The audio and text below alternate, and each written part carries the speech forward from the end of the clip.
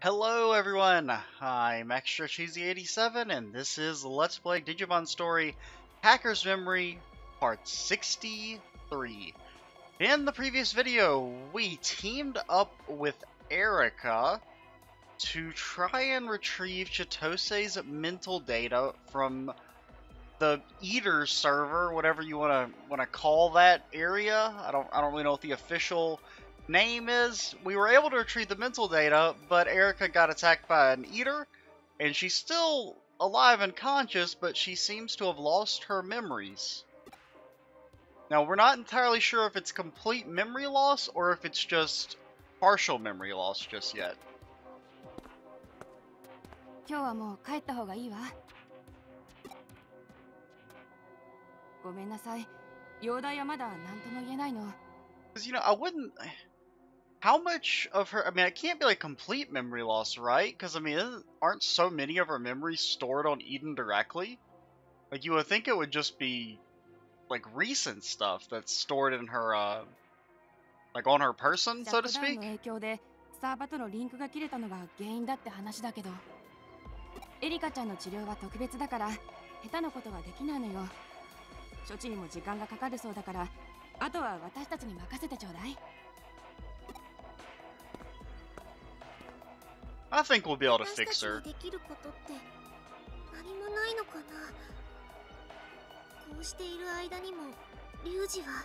If nothing else, I would think actually, because Wormmon has all of her memories. So you would think Wormmon would be able to, like, give them back in the same way that Erika gave Wormmon her memories in the first place? Since they kind of have that, like, connection. Hey, it's our favorite creepy man. スウェド・アケミ、どうしてここに？いえ、何を隠そう。彼女の治療の基礎理論を考えたのはこの私でして。Not really surprised by that. エリカの治療方法をあなたが？ There's still kind of a big old pile of garbage as far as I'm concerned, but... そうです。と言っても、基本的な理論の構築だけで治療には関与していませんが、イレギュラーなアクシデントが発生したと聞いて、担当医から呼び出され、こうして参じたわけです。それなら、エリカの記憶を元に戻す方法もわかる？無理に記憶サーバーをシャットダウンしたせいで、リンクが切れちゃったみたいなの。詳しく話を聞かせていただけますか？ I don't know if we can tell you everything. Well, I mean, I guess we can. やはやそうでしたか。Don't sound so happy about it. 私の論文を解読してマザーイーターに直接アクセスを。これは面白い。やはり若者の感性は素晴らしいですね。条件が特殊すぎて難はありますが、マザーイーターとアクセスするには非常に即効性のある手段です。ですが、イーターを甘く見すぎていたようですね。その結果がこれです。イーターを根本から掌握するにはもっと視点を変えて対応せねばなりません。例えば、イーターそのものやその一部になるなどして。I mean, I got nothing against your fantasies, dude, but we're not really into that. Yeah. If you want to pretend you're a tentacle monster, I'm all down for that. Just don't tell me to pretend to be a tentacle monster as well. そんなことどうでもいいよ。エリカの記憶を元に戻せるの？戻せないの？いや、もちろん可能ですよ。彼女の記憶サーバーにはバックアップ装置が用意されています。That's kind of what I figured. たとえリンクが切れようとも、その装置によりシャットダウン直前までの記憶は保護されているわけです。And then also, like Wormmon, like I said, also has all of her memories. 起動時にリンクをつなぎ直すプログラムも組み込まれていますから、それを起動さえできれば、エリカさんの記憶は元に戻るでしょう。Now, when you say if you can activate it, you make it sound like it's not just flipping a switch. しかし、すぐにというわけにはいきません。Why would it not be easy? 外部からサーバーにアクセスするには専門の技術者を集めて慎重にことを運ばなければなりませんので。そんな、私たち一刻も早くリュウジを助けに行かないといけないのに。I'm a little confused. So, like, her memories are backed up, but you can't just get the people who run Eden to turn them back on. What? そういうことでしたら別の手もありますよ。I'm a little あなた confused. たちがエデンから直接サーバーに侵入してバックアップを起動するのです。直接？基本的には記憶サーバーには所有者であるエリカさんしか侵入が許されませんが、あなたワームモンさんでしたか？エリカさんと記憶の共有をしているそうですね。しかも記憶サーバーがシャットダウンした後もあなたの記憶には損傷がない。 So, I guess as far as the server cares, Wormmon and Erika are kind of the same と thing. いうことは、あなたはエリカさんの記憶のもう一つのバックアップのような役割を果たしているのでしょう。私がエリカの記憶のバックアップ？ Yeah, I already said that, Wormmon. Get with the picture. あなたがいればおそらく本人同様サーバーにアクセスすることが可能でしょう。記憶が同じ記憶を拒むとは思えませんので。 I don't know if we should be taking advice from you, じゃ though. あ私たちがサーバーに侵入してバックアップ記憶を起動すればエリカは目を覚ますんだね。ですがサーバー内には当然 Why? 侵入者対策用のセキュリティも組み込まれています。 So, they went through all this trouble to, like, let's make a backup of our memories so if they don't just disappear into the ether. Let's also make it, like, impossible to access the backup. どれだけ時間を短縮できるかはあなたたち次第です。それでもやらなくちゃ。ねえ、一緒に来てくれるよね。 Well, we're gonna be better off if he doesn't come. では Unless you were talking to us. 論文をあなた方に差し上げましょう。中に侵入するなら読んでおくといい。 Because we definitely don't want Suedo inside the memory server. あなたはエリカの恩人だったんだね。 He cannot be trusted. いえいえ、そんな大したものではありませんよ。私が書いた論文はあくまでも水際対策に過ぎません。彼女の病気を根治する方法は残念ながらこの世界のどこを探しても発見することはできないのです。 In this world, eh? It's kind of an odd way to phrase it, Mr. 私個 Suedo. 人の意見を言わせていただければ、彼女の記憶を元に戻すのは反対です。We didn't really ask for your personal opinion, so... どういうこと？これも何かの縁です。あなた方にはお話ししておくとしましょう。この世界はもうすぐ変わるのです。何もかも。この世界を襲っているこの怪現象は私たちの世界と隣り合う別世界デジタルワールドの異変に端を発しています。しかしそのおかげで世界は大規模なデジタルシフトを起こし人為的な書き換えが可能になった。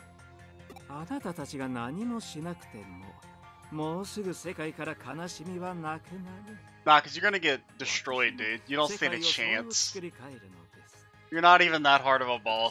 すればこの世界のすべての悲しみは消え、いえ、概念的に存在しなくなる。 Should we, like, have him admitted while we're in the hospital? 三島エリカさんを苦しめる悲しみもおのずと消滅するでしょう。まあ、理解できなくても無理はありません。 I mean, they might not understand, but we understand. 世界を書き換えた結果、どのような作用が起こるのか。私にも確かなことはわからないのですから。簡単に言うならば、私の計画が成功すれば、あなたたちのしたこと、これからすること、すべてがなかったことになってしまうかもしれないということですよ。I mean, you probably shouldn't reveal your master plan to us just randomly. その時はもうすぐです。世界そのものが変わるならば、彼女に辛い記憶を再び植え付けることに何の意味があるでしょう。このまま眠らせておきなさい。今のままなら彼女は悲しみを忘れていられる。I do like how this dude's argument is basically like, you shouldn't help people because I'm gonna become a god and then destroy the world, and then it won't even matter that you helped people. Like, why would I take this man at his word? どうです？この話を聞いてもまだ彼女を目覚めさせますか？ Erika wouldn't want that. Also, go away, you fucking weirdo. Oh, the music, dude. そう思う。私の中にはエリカの記憶が残ってる。そのエリカの声が聞こえるもん。このまま眠っていたくない。自分の手でリュウジにフーディオを返してあげたいって。たとえ今していることが全て無駄になっても、それまではできることをしていたい。 You tell him, エ Wormmon. リカはきっとそう言うよ。そうですか。君も彼女と同じご意見ですか？ The worm talks for us. よろしい。私は人のエゴを否定しません。なぜならば、そこまでの覚悟があるなら、お行きなさい。サーバーの URL を申請しましょう。So you think Wormmon only exists in this scene to talk for us, actually? Since the main character doesn't really do any talking outside of dialogue options. あなた方に任せるといたしましょう。Because, like, really, it's mainly Wormmon and Suedo talking to each other, and then we're just kind of standing there. 全てが無駄になると知りながら走りますか。到底理解に苦しみます。しかし、あれもまた人のあるべき姿。Don't make it seem like we're the weird ones, okay? You're the one with the god complex. では、私も行くとしましょう。私の望みを叶えるために。I do love his laugh. It's so good.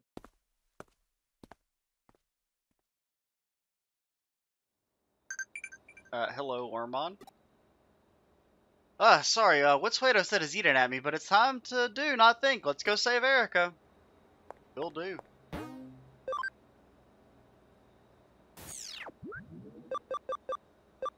Anything we need to do first? We could, well, I was gonna say we could evolve Magna Garurumon, right? Oh, you're not ready to evolve. Oh, you need camaraderie. That's not like a big stopgap. I think we haven't really used Kaiser Greymon. I don't even think we've seen his special attack because we keep, when we used it, we didn't have animations turned on. So we'll keep using him for a little bit. We've used you enough. Who do we want to throw in here? Let's throw in Machinedramon because he's also ready to evolve. But we want to, you know, use him for a tiny bit. See how the old, basically I just want to watch him dance when he kills something. I doubt Machinedramon dances, but it would be pretty funny. Definitely can't prove me wrong on that front. How is the team looking? We are a little weak on having... I mean, we have 3 vaccines. They're just not very good. I mean, Sistermon is incredible, but she's not good at damage. And then you're also not that great at damage. You're okay at damage.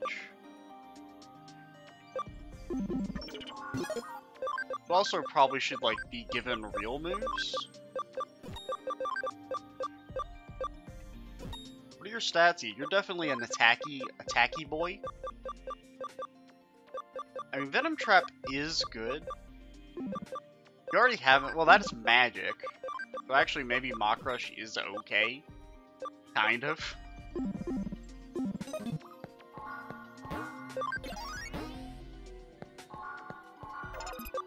And we could... We gotten a kill with you yet? I can't remember if we've seen you I think you just sleep. I don't think you actually do anything when you're in your post-battle animation. So you know what? Let's turn you over, make you turn over a new leaf. You can move from the largest chonker to a very angry boyo. Now we use Belphemon a ton in Cyber Sleuth, so we'll only use him kind of briefly here, but he's quite good. Now you definitely don't need that much HP. Why do you have so much HP? I think that's because you need a ton of HP to evolve into Belphemon in the first place. But for the most part, you don't really need that much. And we'll make you a fighter. Well, I don't want to... I mean, there's no point in completely making you lose all your HP right now, because we're not going to put you into the farm immediately. That reminds me, should we? We'll just keep everything on stand. Well, I guess we could search for cases, because I think I am going to try and do all the hacker... Black... I think there's a limited number of the hacker quests. And apparently you actually do get something out of doing them. Off screen, I did one of them. And I wish I had shown it on screen if I had known, but it gave us the Digi-Egg of Miracles and Destiny. It was actually a fairly difficult fight. Well, kind of. It was only hard because I was trying to do it with not a very good team. And so then I just like quit out and then came back with a good team and we won instantly. But so we might do a couple of those on screen, like any of the 4 or 5 star difficulty ones, because that one was a 4-star and it was actually kind of interesting. Do we have any? Like maybe this one we might do if we ever have like a few extra minutes at the end of a video. But for now, we're just gonna keep doing the main story. I'm not really in a rush to end the game per se, but I don't really want to prolong it that much. We've already made the game longer than, like our playthrough's already taken longer than Cyber Sleuth did, and Cyber Sleuth was like 80 parts.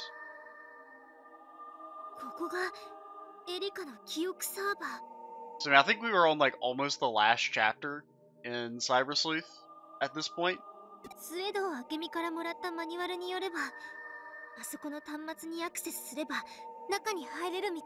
And I mean, we're fairly close. We're on what, chapter 15, and there's 18 chapters?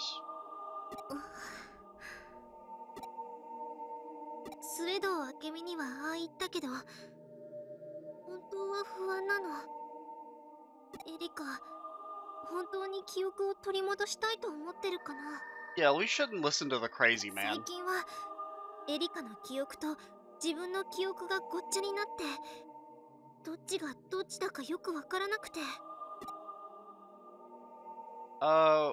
We're gonna do it.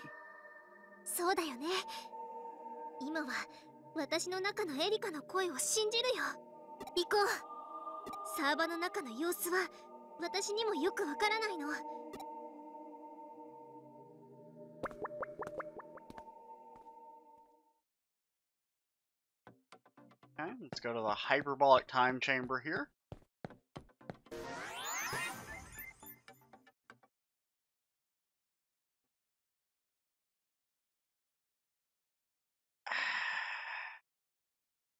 So, based on the fact that there's an extended black screen, you may know what just happened.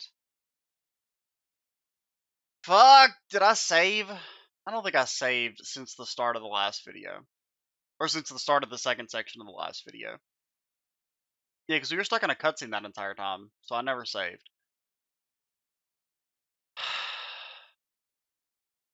That's like really frustrating, actually. And now, like, Steam, like, it's gotta sync the fucking saves that don't exist. Just fucking go. Launch the game.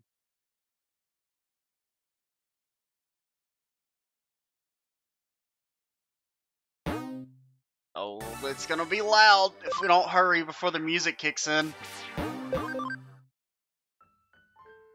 Okay, we're just back here. We'll, pause the recording for a second. And we will, be back. Alright, let's give this another shot. No crashes, please. Is there anything over on the sides? No, it's a straight line. Just no more crashes. But, okay, there we go. What? What? It's like so pixely.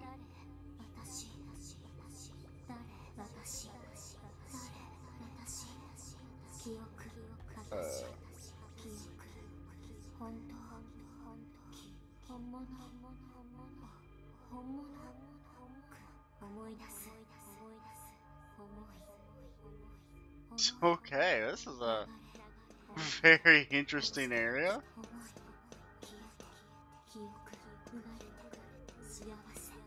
So, what's she saying, by the way?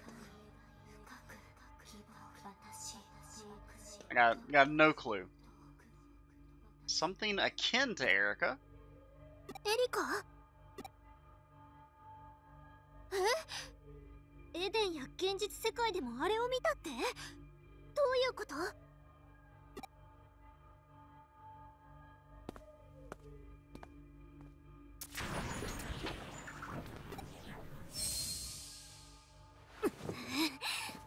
Hey, that's us. 勝手に入ってこないで！今のはエリカの記憶だね。 Is it just gonna be a collection of her assaulting us? ほら、覚えてない？ K、ユウのサーバでも似たようなことがあったじゃない。ユウそっくりのデータ体に触れることで、私たちは彼の記憶のデータが閲覧可能になった。Hand them over that thing, your memories? 多分あれと似たようなものだよ。ユウの場合は彼を操っていたデジモンが疑似的に作った記憶だったわけだけど、エリカのこれは神城の技術者が意図して作った仮想 AI だと思う。スエドウ明美からもらったマニュアルによると、エリカは記憶をサーバから引き出すとき、通常の記憶と同じようにほぼリアルタイムでネットワークできるわけだけど。Okay, so we returned that like one segment of memory to her. So does that mean the only thing she knows about us is that she tried to assault us 本来はそれを利用する際に特殊な処理が挟まるから飼育タイムが発生するの。そのせいで正確に情報を引き出せず、コミュニケーションでの利用は難しくなる。つまり記憶を正しく機能させるには、人間が精神と呼ぶものの構造およびその活動がメカニズムとして不可欠なのね。 And I never thought the day would come where Worm Mom was saying shit that I didn't understand. その問題を解決させているのがこの仮想 AI、 エリカの疑似的な精神ってわけ。このサーバではエリカ自身の思考を模した AI をサーバ上に走らせて飼育タイムの発生を回避しているんだね。Uh-huh.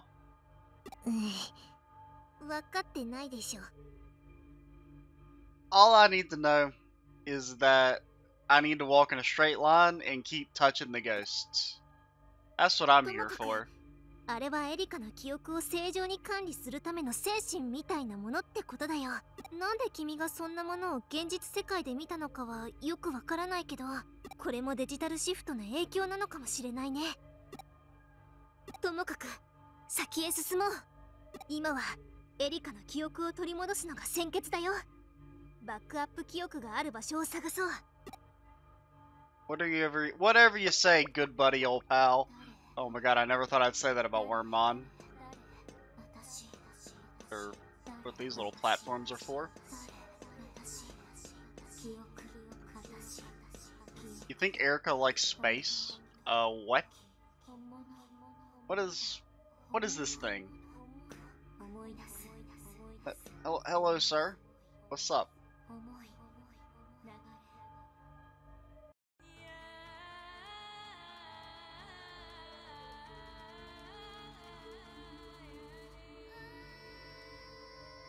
This is very trippy. I kind of dig it.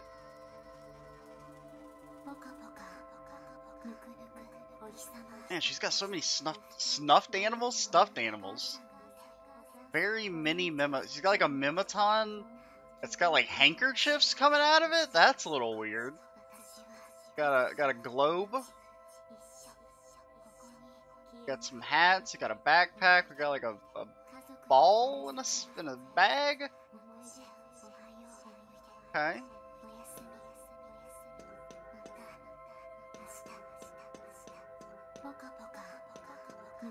Globe.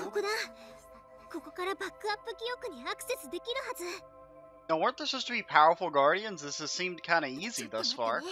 やってみるから。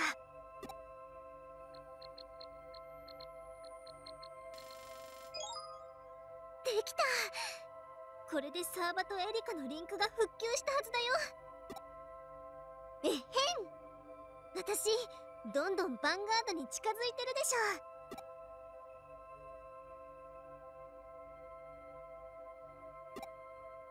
あれ、まだ奥にエリアがあるね。あの記憶は奥へ移されるところみたい。あ、ちょっとあんまり勝手に触ると。 Too late, we're touching it.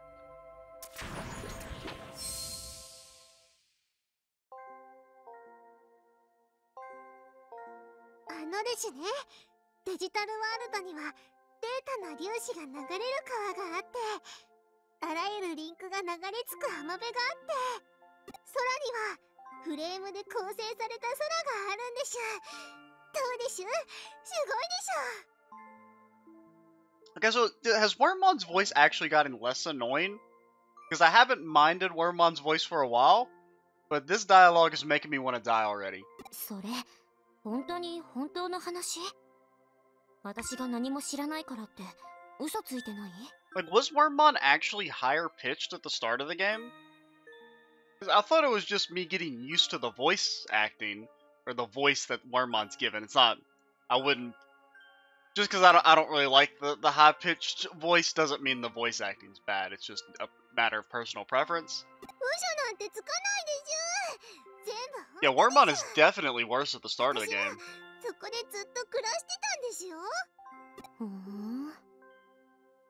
それならもう少し具体的に話してよ。そうしたら信じる気になるかもしれないし。いいですよ。じゃあどこから話しますか？ She just wants someone to talk to. I'm on to her. それじゃ。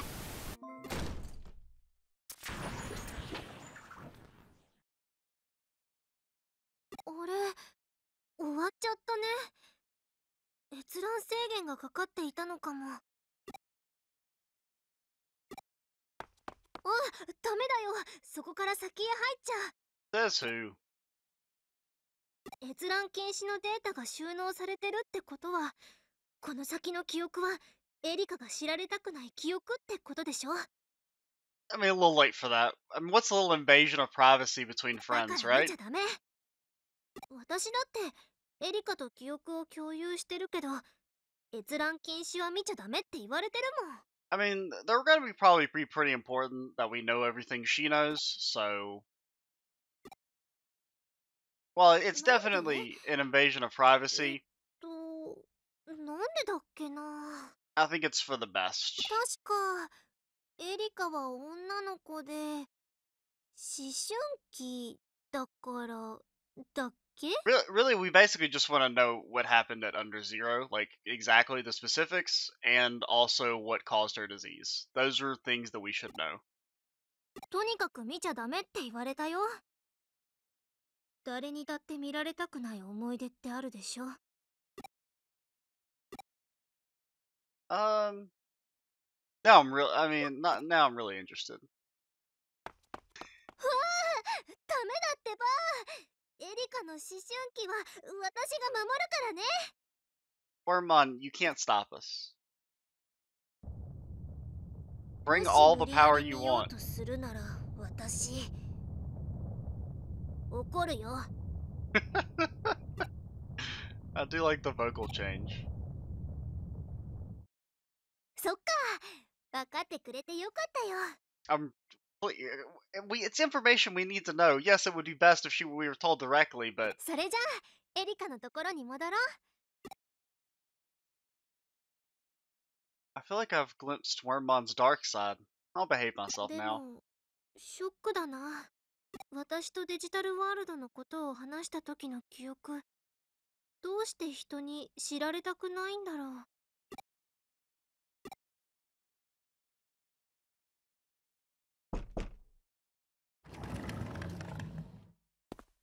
So Suedo was just lying about the powerful guardian thing. Okay, cool. エリカ、私のことわかる？ワームも。よかった。記憶が戻ったんだね。彼のこともわかる？ Yeah, and do you remember all the damages you owe us for physical trauma and mental trauma? ありがとう。二人のねえ、千歳はdon't really know what happened with all that, to be そう honest. だった。エリカのことで手一杯ですっかり忘れてたよ。 Story of Chitose's life. 早く千歳のところにデジモンを連れて行こう。千歳、どこにいるのかな？ I mean, he's probably on the top floor with the rest of the Eden Syndrome people, right?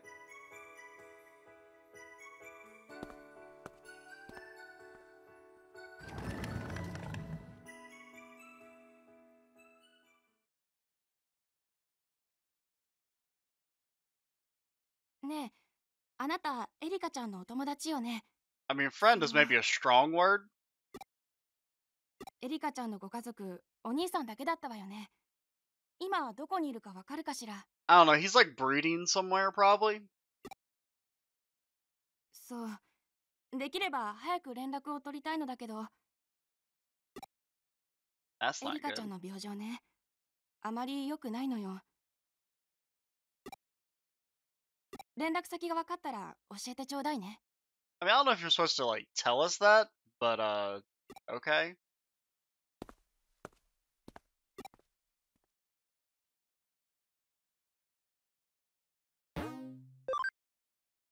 Oh, was that the end of the chapter? It is. Wow, the chapters are going by really fast now. I guess because they're mainly just story stuff at this point. Oh my god, he's back. He's actually back. 千歳、 We haven't really had to, like, take a break and do, BBS stuff for the last couple. Like, since the end of chapter 14, I don't think. いや、千歳、おかえり。やった。私、ちゃんとできたよ。お嬢。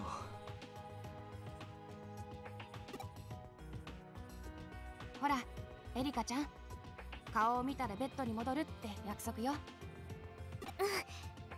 千歳、また後でね。ひょっとしてさ、俺すっげえ心配かけちゃってたか。 Oh, you're not the problem. Ryuji's the fucking problem. Oh yeah, also, Ryuji's, like, evil now, by the way. だな。お嬢にあんな顔させるとか。 I mean, he'll want to kill you, but for not the reasons you think. あいつどこだ？ I mean, he's brooding. なんかあったんだな。話せよ。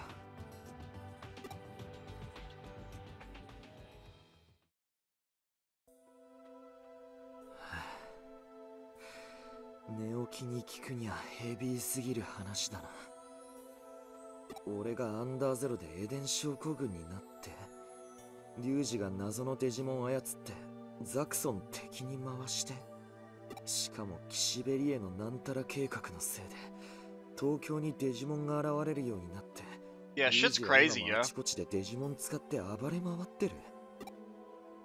あげくフェイを狙ってフーディへぶっ壊したとか。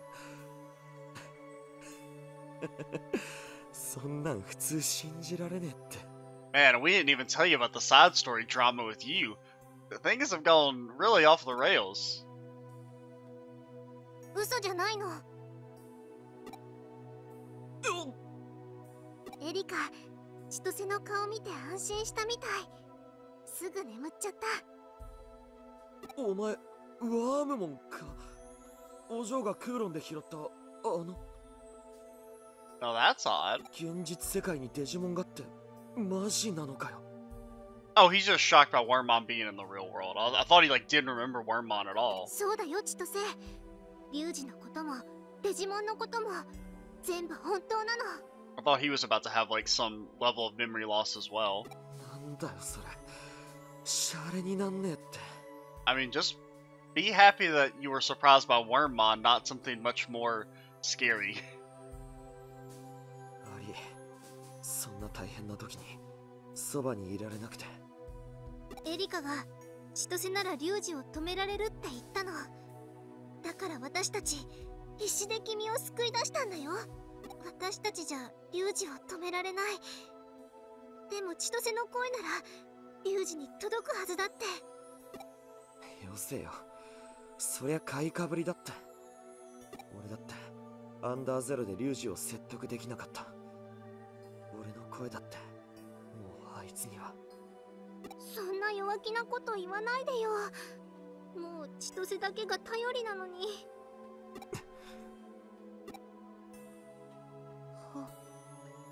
ほんまに目覚ましはりましたんやな。お前はフェイ。 What's up? お医者はんが奇跡だって騒いではりましたで。エデン症候群が治ったんはアンさんが初めてやしな。Yeah, we're pretty great being able to do all that, aren't we? 優子はんも喜びますわ。アンさんら一体どんな手を使うたんや。リュウジがしたこと、こいつから聞いたぜ。あんたがお嬢を守ってくれたこともさ。You spelled the word wrong, Chitose. Let's, we should also end the video, right? Because didn't the game crash at like 20 minutes? And we're already at 17 minutes? So, in the next video, we will continue our conversation with Faye, come up with some sort of plan to get Ryuji to quit being such a big old pile of garbage, and, maybe some other stuff. I don't know. I'm Extra Cheesy 87. Stay tuned for the next part, and bye, guys.